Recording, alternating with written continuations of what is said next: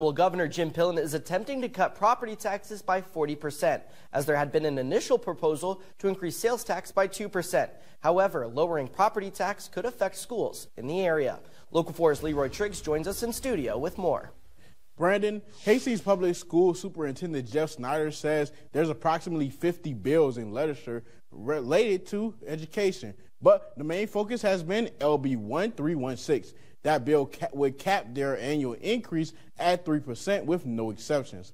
Governor Pillen is frustrated with school districts that increase their property levy despite receiving extra funding from the state. Now, Snyder says the amount of education-driven bills suggests that state government doesn't trust local government, when the real problem is there's only so many ways to generate income to provide all necessary public works. Currently, HPS is in a good place, but the effects of this bill will start with what they need the most.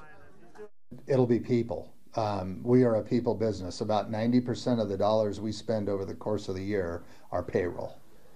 So obviously, if we take huge funding hits, we're going to have less people working for us, which is not a good thing for some of our most needy students.